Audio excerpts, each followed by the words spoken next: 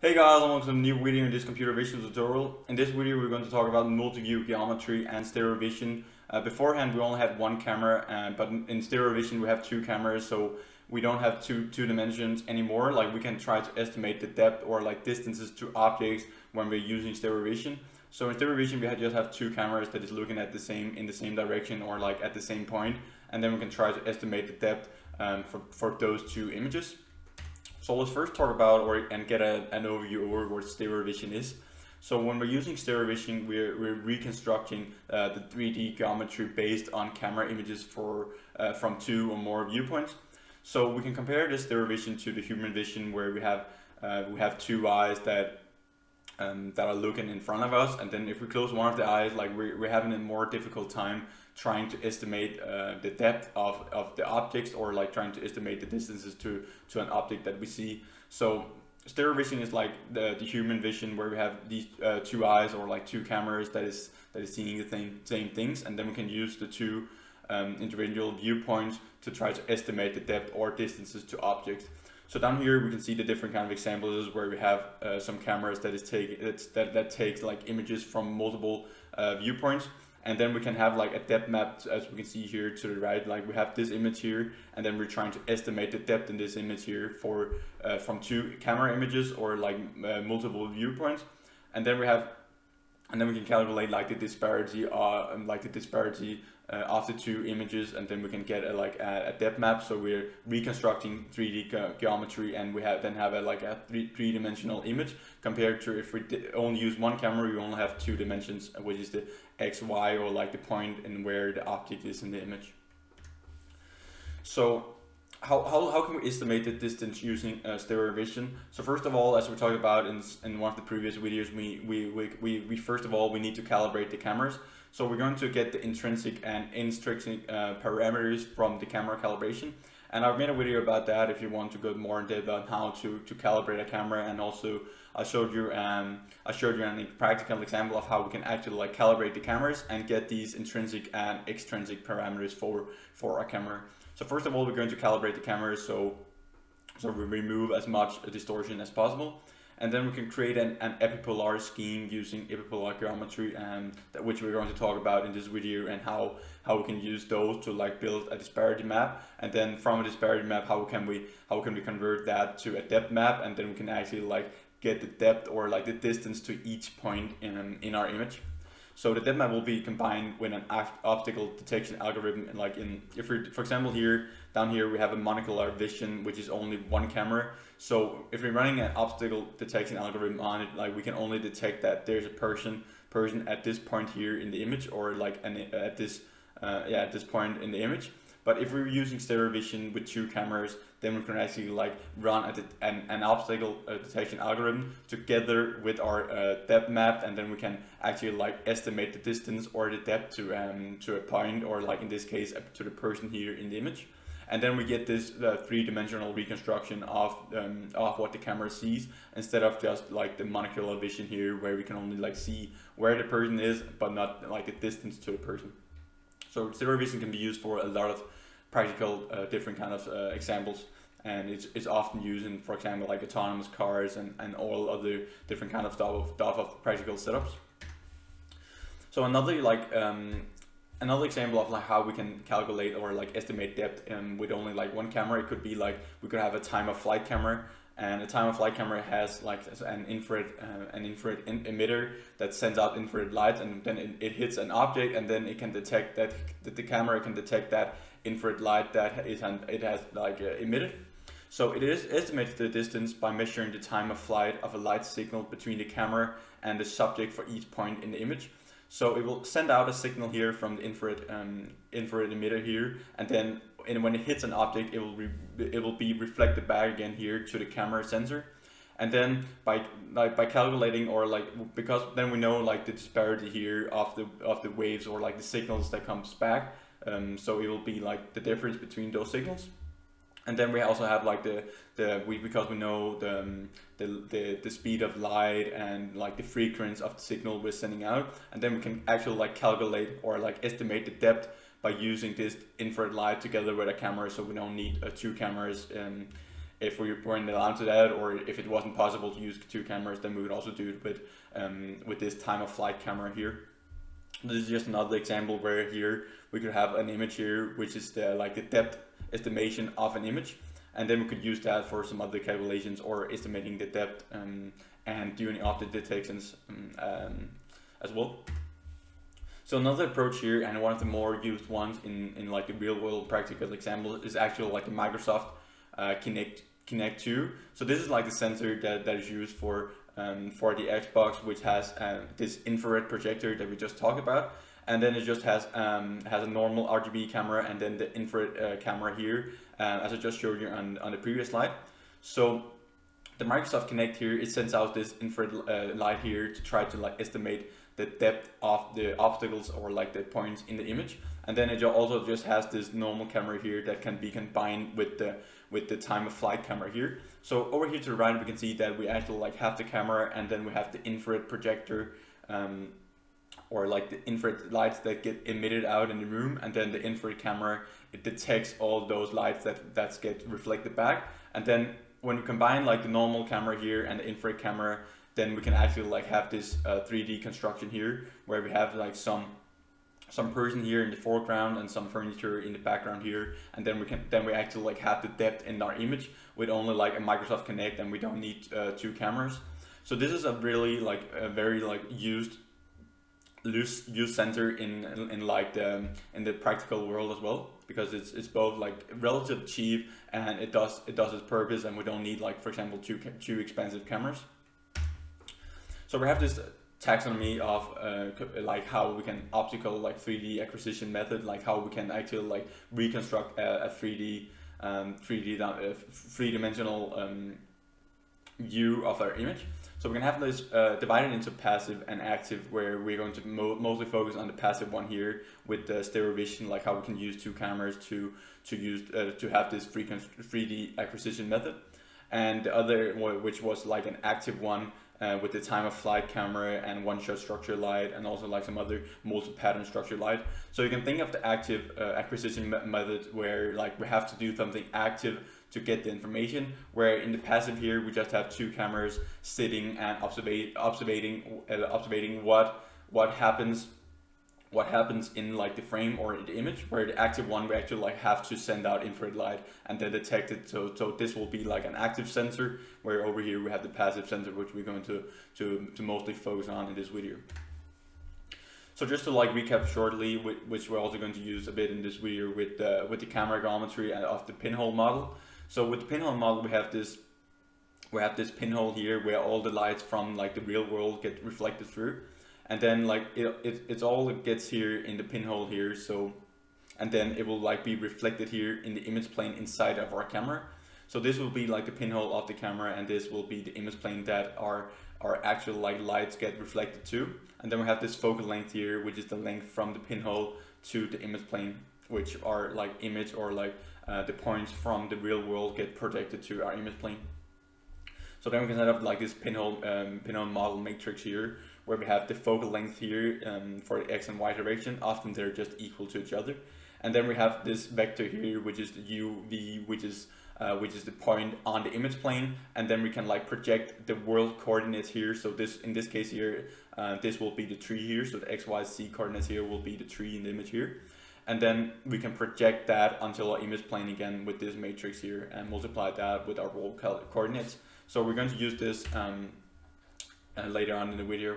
And then we have this camera calibration here, as I talked about in one of the previous videos, where first of all we're converting a 3D point in the world to a 2D pixel. So we have this conversion from 3D world to our camera, and then we're going to use that for our camera calibration. And then we use these multiple images here to do the actual calibration, and we need to do it with a known object, and we need to rotate it around with different positions and tilt it and translate it around. And then after that, when we're done all that, we compute the camera matrix and the distortion parameters, and then we can remove the distortion, and then our camera is calibrated. I'm going way more in depth with all these steps and how we can actually do it, and I'm showing you an example of in OpenCV, like how we can actually do camera calibration in one of the previous videos. So you can go check that out if you want to, or else I'll just continue in this one. So in this example here, when we have the stereo vision, we need to calibrate both of our cameras. And these are just like the different kind of distortion parameters. Like we could have some barrel distortion or pin fusion distortion, tangential distortion, and then when we do our camera calibration, we have, for example, barrel distortion, and then we do our camera calibration, and then we can translate our original image or like a camera to an undistorted image or like a calibrated camera, and then these curved lines here will actually like be straight lines, and it's easier to apply our algorithms on the undistorted image here. So when we're doing camera calibration, we're going from real world coordinates to camera coordinates first. So we're getting these intrinsic parameters where we're rotating, like we have a rotation matrix and a translation matrix, and we have to apply those to get from like the world coordinates to the camera coordinates, as we talked about in the pinhole model. And then when we have the camera coordinates, we can go from the actual like camera coordinates to the pixel coordinates that we want to get in our image. And these are the intrinsic parameters here, where we have the intrinsic matrix, where we need the focal length and the optical center, as we talked about in the pinhole model as well. So here we have like the actual like matrix set up here. So this will be the world coordinates here, and then we apply the intrinsic parameters here and extrinsic parameters here, and then we can have like some projection matrix here that can actually like get here we have the pixel coordinates. Q subscript sub I, and then we just apply all these like we convert from world coordinates to camera coordinates, and then from camera coordinates to pixel coordinates, and then we have this projection matrix here where we can project real points in the real world to image points or like pixel coordinates in our image. So when we're talking about stereo vision, we have this multi-view geometry. So we have a camera here to the left and one camera here to the right, and they need to be aligned on the same x and y axis to this, like so we're able to use this stereo vision. So the only difference of the two cameras is the C, which is the depth, or which is like the depth or like the C axis, and that is used for estimating the depth. So we have this left and right camera here where they are aligned to each other, and we just try to estimate the depth with the C axis. So if we take a look from the above of this example here, like if we look from above, like we can use some of the geometry for the stereo vision. And here we look at top here, and then we have like some point here we see in the image for both cameras. So the left camera here will be this triangle, here, and then we can set up some formulas trying to like estimate the C here, or like the disparity here from the optical center of our camera here to the line that goes through like to the point here we see in the image. And then we can do the same here for the right camera, which has the optical center here, and then we can calculate like this distance here from the optical center to the line that goes to the point here we see in the camera frame. And then first of all, we can just set up some equations here where we can see like this XL here, so the distance from the optical center to the line here can be calculated by knowing this X here. So this is like the X here, and then we have the C, which is the distance from the camera to like the point we see, and then we have the F here, which is the focal length, and then we can set up the same formula here for the X subscript R, and then we have these two formulas here, and we can actually like calculate this disparity of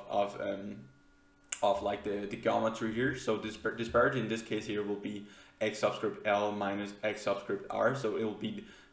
this distance here minus this distance here, and then we can like have this disparity map and set up a disparity map, and then when we have a disparity map we can actually like convert that to a depth map. So when we have like the disparity and depth maps here, like the disparity is the difference in the image location of the same 3D point from two different camera angles. So this is what I just showed you here, like we have these disparities here, which is like the difference in the image location. So it will be this distance here. And then we can like, if we have like a pair of images, then you can actually like measure the apparent motion in pixels for every point and make an intensity image from the measurement. So when we have this image here and we get multiple views from it, we can calculate that, like the disparity, and then afterwards we can actually like calculate the depth map. So here we have this disparity here as we calculated on the previous slide with one of the formulas. And these X and Y here will just be like the points in the image here, so we also already know that.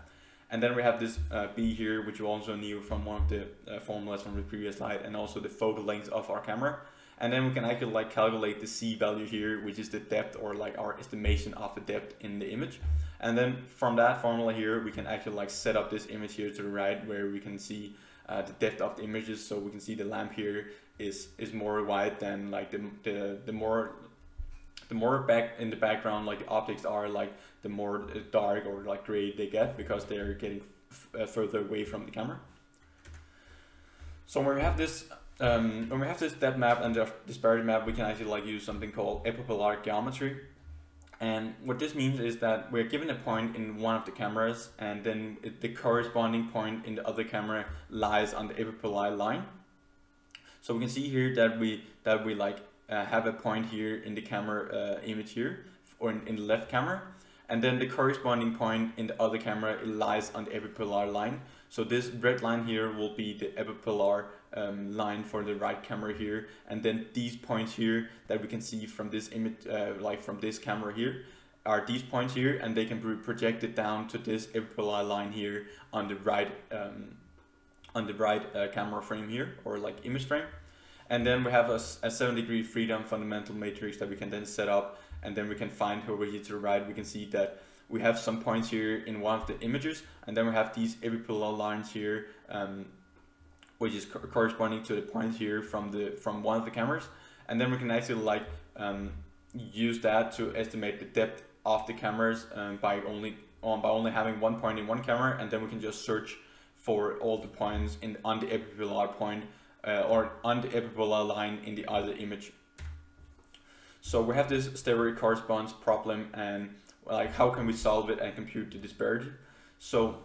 to solve it and like try to estimate the disparity is that we first take a pixel in the left image, as I talked about, and then we have the left image here, and then we search on the epipolar line for that pixel in the right image. So it will be the red line here. So this will be only a one-dimensional search, because the point, we know that the point is located on the epipolar line, and then we just need to search through that line for the point, and then we can actually like estimate where that point is in the right image frame. And that, but we have one constraint here, and it is that the cameras need to be aligned along the same axis, because then you only have this one dimension, and we can just search an epipolar line where this point is in the image. So epipolar search in images, if we're going to like trying to implement it, then we need to take each pixel on the line in the left image. So we have like, for example, a line here, and then we take each pixel of those lines here, and then we compare the left image pixels to the right image pixels on the same epipolar line. So this line here will be the epipolar line on the right image, and we just compare all of these pixels to each other, and then we take the pixel with the minimum cost, which will be around here, and then we can compute the disparity of the image here, which will be around here with the blue here, where we have an arrow pointing here. So this will be the disparity here when we're doing epipolar search on this image, and epipolar search on this line here in this image. So, and a practical example of like how we can use stereo vision, as we've been over, like how we can detect objects in an image and try to estimate the depth to it. So first we calibrate the cameras or like the images that we're going to try to estimate the depth on, and then we have the image parameters for both the images or like the cameras that we can then apply together with some of the other steps that we've talked about in this video. And then we have the example down here where we have a left image, or like a left camera that sees this image here, and a right camera that sees this image here. And then we can see like the person here is a bit further in front compared to the left image here,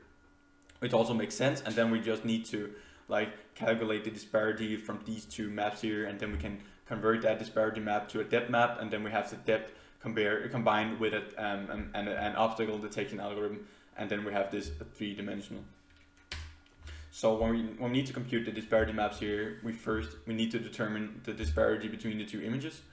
and then after that we can decompose the projection into the camera matrix, both for the intrinsic and extrinsic parameters. So like to decompose the projection into a camera matrix, we can just use a built-in function in OpenCV to do that, and then after that we can estimate the depth by using the information from the last steps. So left down here we have this disparity map here, and on the right we have the disparity map for the right image here. And then we can use these two disparity maps here and try to estimate a depth map from those. So to create a depth map, we use this projection matrix as I just talked about for each of the cameras, and then we can actually like just apply that in a function in OpenCV, and then we can take the focal length out of the camera matrix, and then we also like can compute the baseline using corresponding values from the translation vectors. So one of the intrinsic parameters, but we can also like have the baseline if we knew how far the cameras were placed from each other. And then we can compute the depth map of the images from the disparity maps with these formulas that I showed you down here before. So the most interesting one is to see here. So we have this focal length here that we got from our camera matrix that I calibrated, and then we have the B parameter here and the disparity as we calculated on the last map. So then we're using the disparity map, or like the disparity for each pixel in the two images here, and then we can actually like apply this formula here, and then we will get a depth map for each of the images. So the left here we have the depth map of the left image, and here we have the depth map of the right image, and then we can use those to just take a point in the depth map here, and then we will get the actual like distance or depth to an object in, or like an object or a pixel in the frame. So the result of this depth estimation here is that we can actually like run an obstacle detection algorithm and use it together with a depth map. So in this case here, we're detecting a car around here, and then we try to estimate the distance or the depth to that car. So right now when we have the depth map here, like we know the distance to every single point in the image from the depth map, and then we can just take the closest point of the detected obstacle. So we're running some obstacle detection algorithm, and then it will make this bounding box around it, and then we can just take like the closest point of that obstacle, because we know all the distances from every single point, and then we can combine that, and we will get like the x and y positions in the image from our obstacle detection algorithm, and then from our depth map or like our depth estimation, we will get the distance to it. So we'll actually like have an x and y and a z coordinate. So we have this 3D reconstruction of an image by using stereo vision compared to only monocular vision, where we only have one camera, and we can only have this two-dimensional view of the world, because we can only have the x and y, where when we're using stereo vision we can calculate or estimate the depth in the image as well. So we have this 3D image. So thank you guys for watching this video, and remember to hit the subscribe button and bell notification on the video, and also like this video if you like the content and you want more of it in the future. I'm currently also doing an algorithm data structure tutorial and an artificial intelligence tutorial in C++, where we're talking about reinforcement learning and stuff like that. So if you're interested in one of those, I'll link to one of them up here, or else I'll just see you in the next video, guys. Bye for now.